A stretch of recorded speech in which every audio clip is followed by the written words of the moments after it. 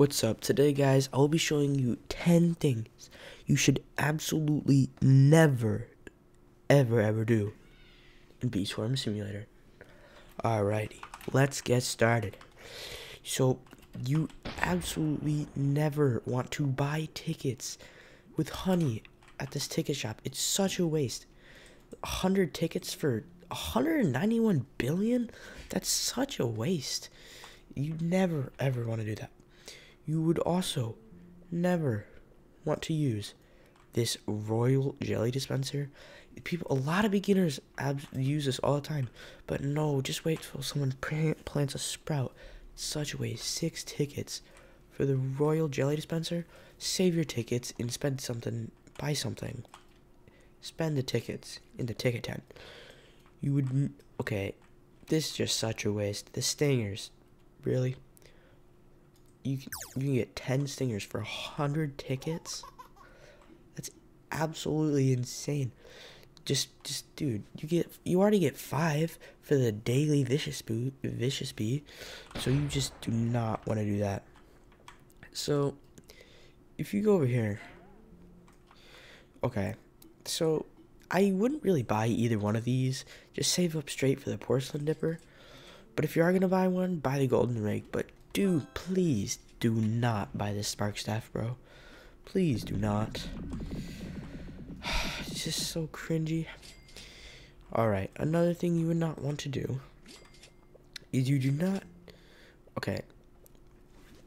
want to, when you defeat your mobs, you're gonna want to have a baby love. When people defeat their mobs without it, it's just not right.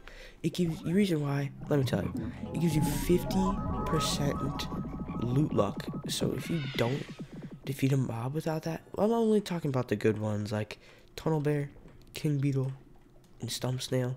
Those are really the only ones you really want to use it on.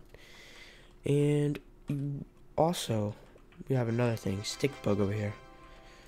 Good old Stick Bug. You definitely do not want to buy a challenge for 50 tickets. Absolute waste. Just wait like 2 days. You can do it. It's so much easier. Or you can just join a server and ask someone else to spawn it. It's really not that hard. You just never spend 50 tickets on that. Alright. Now, let me tell you. This Robux shop, do never buy any of the honeys. Maybe buy 1 or 2 night bells max. Magic beans, complete waste. Royal jellies, waste. Tickets, don't buy it. Mythical eggs, not really, don't buy it. Star eggs, not really worth it, but I bought it anyways. Okay, the only things you're gonna want to buy is the Cub Buddy, 2 times honey speed, 2 times bee pollen, bear bee, and the occasional packs that on it releases. Alright, now if you go in here, you see that there's all these.